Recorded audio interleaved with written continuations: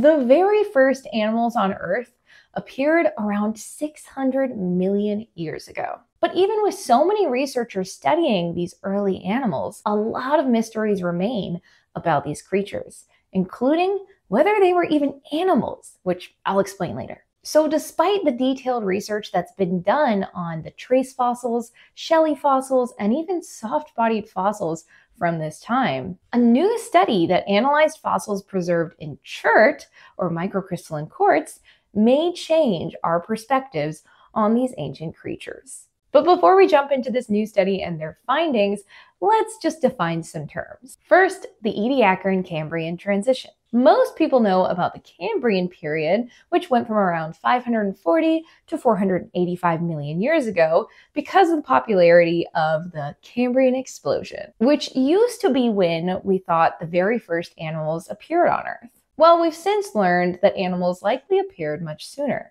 in the period before the Cambrian, which we call the Ediacaran. And this period went from around 635 to 540 million years ago. It took us a while to figure this out because, unlike Cambrian organisms, Ediacaran ones lack hard parts, or shells and skeletons. They are what we call soft-bodied. Picture things like jellyfish. And soft-bodied organisms are much more rarely preserved in the rock record because soft tissues are typically decomposed rather than fossilized. But thankfully, we do have some exceptionally well-preserved imprints of these soft-bodied organisms in rocks like shales from this time. But we still don't fully understand what exactly changed across this Ediacaran-Cambrian transition that allowed animals to begin producing hard parts, skeletons, and shells. We also don't know why many, if not most, of the Ediacaran biota went extinct during this transition. We don't even know which of the Ediacaran organisms were actually animals or animal ancestors, or if they were completely unrelated to modern animal groups. So this new study aims to provide some clarity about the events that occurred across this boundary. But one more term we should define before jumping into the study is chert. Chert is a rock made of microcrystalline quartz, or silica, silicon dioxide, and the chert analyzed in this study is what we call Chert Lagerstätten.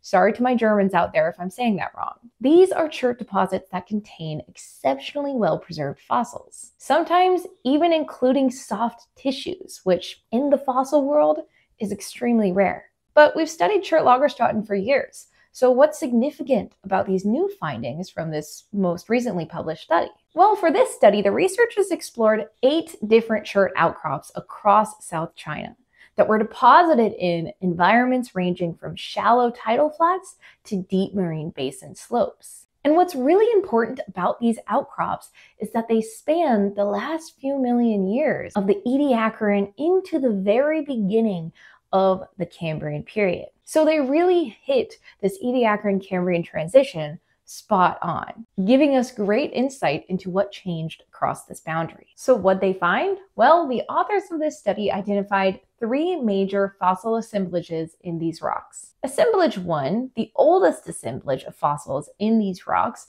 from around 630 to 565 million years old, contains acanthomorphic acritarchs, which is fancy terminology for spiky microfossils that aren't present in older rocks, so newly evolved spiky microfossils, and some early eukaryotes, but no metazoans or multicellular animals just yet. Assemblage 2 were rocks from the very end of the Ediacaran from around 550 to around 539 million years ago.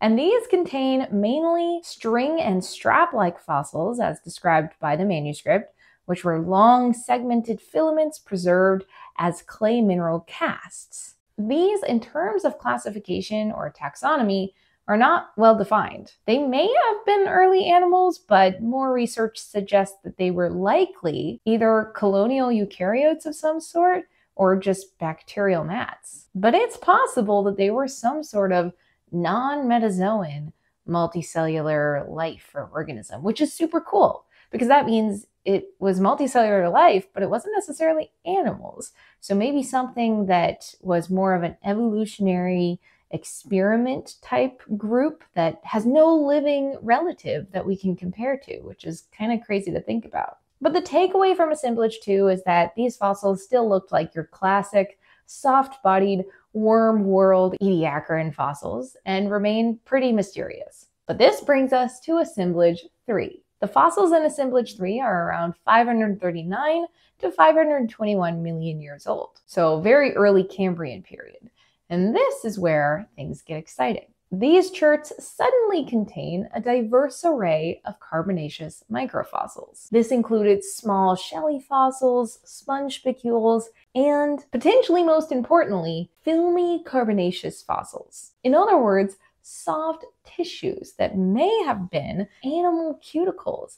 There were forms like complex net-like and wrinkle-like sheets, thread ball-like forms, and even sac-shaped fossils that may have been early animal tissues, or even coprolites, which is just fossilized poop. A lot of these structures are not super well defined in terms of what species they were or belonged to. However, what we do see clearly from these 3 assemblages of fossils from these chert deposits is an abrupt shift from assemblage 2 to assemblage 3. And the authors of this study argue that this reflects a true biological revolution rather than just a change in fossil preservation from the Ediacaran to Cambrian period. Why? Because this shift happens in continuous outcrops. It's not like the rock type changed. There's no missing layer or unconformity. The biology seems to be the major changing factor.